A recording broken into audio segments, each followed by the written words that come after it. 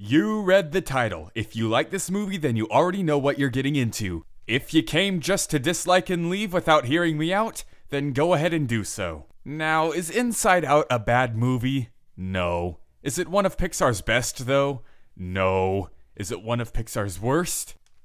Kinda. Notice how I said one of the worst, not the worst. Cars 2 is still a thing. Anyways, this movie revolves around Riley Anderson and her family as they move and adjust to living in a new town. But that's about only 15 minutes of the plot. The rest of the movie is sort of a frenemy road trip movie as Joy and Sadness get lost and spend the rest of the time trying to get back to headquarters. And that's honestly pretty much it, not a really filled out plot. But believe it or not, this is the least of the movie's problems. In fact, one of the big problems is just how the movie is set up in general. The concept of the movie is just so unoriginal and flat. Usually with Pixar movies, they develop them heavily. Think about Monsters, Inc. They didn't just ask, what if the monster in your closet was actually a nice guy? They also asked, why is the monster coming through your closet in the first place? Where did it come from? Or with Toy Story, they didn't just ask, what if toys came to life? They asked, what does playtime mean to toys, or what happens when a toy gets ripped? But with Inside Out, it's just, what if your emotions had emotions? And it just feels like a silly gimmick, there's nothing else to it. The way they set up personifying your emotions really limited the movie and made Riley feel like more of a robot than a human.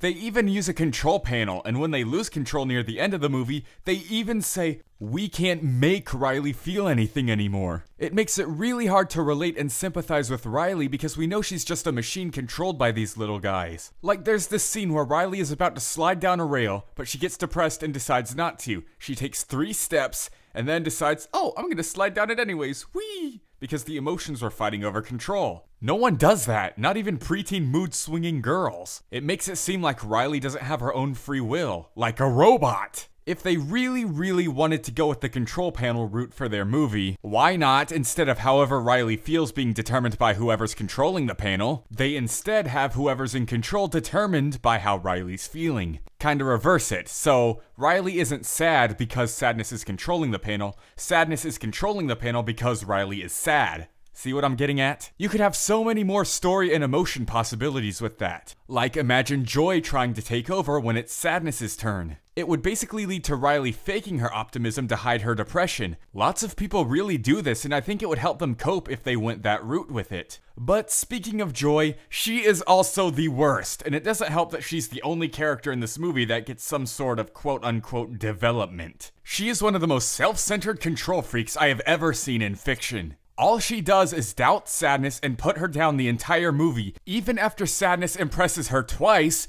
Joy was still willing to leave Sadness behind just to protect the core memories. And it's not just Sadness either, it's the same thing with Bing Bong. When Bing Bong is upset and crying, Joy doesn't even care how he feels. She just goes, okay Bing Bong, show us the train station, we gotta get those core memories back. You could try to defend her and say, oh, she just doesn't understand how sadness works. But later on in the movie, when Bing Bong is being captured by the Dream Police, she doesn't even care again. And this has nothing to do with feelings. She just sees Bing Bong getting captured and locked in a door and says, oh no, there go our core memories. And she's like this the entire time until the #feelsbait, where her development is like a light switch and just flickers onto a different personality. Oh, now you care about Bing Bong. Oh, now you think sadness is useful. Then after the tear bait, they just go, oh, we made the viewers cry, we can stop caring now. And then Joy just bullcraps her way back to headquarters in like 4 minutes. Yeah, if you thought some of Coco's plot resolutions were kinda jank, you haven't seen anything yet. There's plenty of other stuff I could pick at too, like all the humor being #relatable fodder. But I think you've heard quite enough by now. This isn't the worst movie made by Pixar, but I really don't see why people think that this movie is when Pixar returned to its former glory. Inside Out gets a C-.